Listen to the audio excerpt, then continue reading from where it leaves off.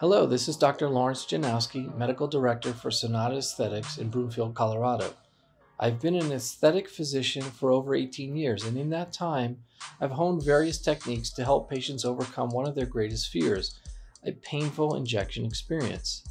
I had a patient say to me the other day as I was injecting her, "Dr. J, I hardly feel anything that you're doing. You're like a ninja." And I thought to myself, wow, that's a really nice compliment.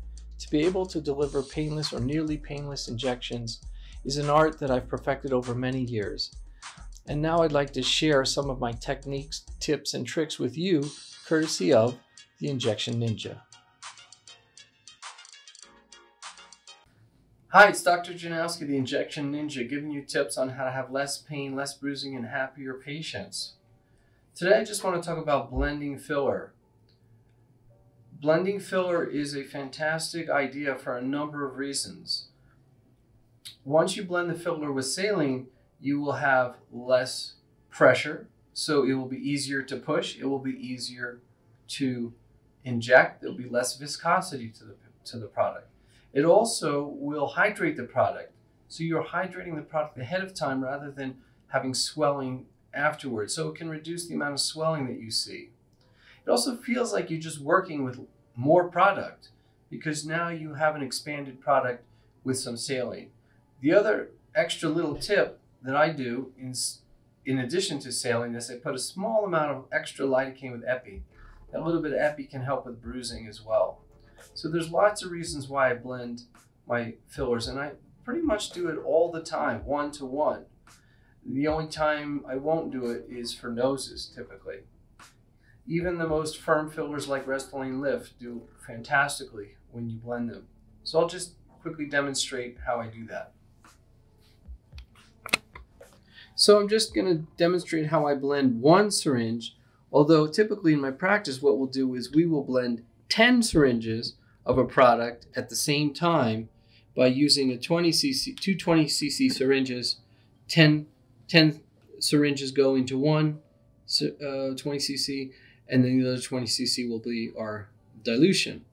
So I'm just going to demonstrate one. So if you want to just do one at a time, I will use 2 3cc syringes. And so what we'll do, and we have a connector, is we'll place the product into one 3cc syringe. Just pop it in there. The other 3cc syringe, we're going to take 1cc of saline plus a tiny amount of some lidocaine with epi. And by tiny, I just mean one small notch is enough. We're just adding a little extra numbing and a little extra vasoconstriction. Now we connect the two and we just mix. So you just have to remember that now 2 cc's is one syringe, and we can load it back up into our original syringe and inject 1 cc at a time. And now we're ready to go with our blended 1-to-1 product. So that's it. Blending 1-to-1 is a wonderful thing to do with any filler.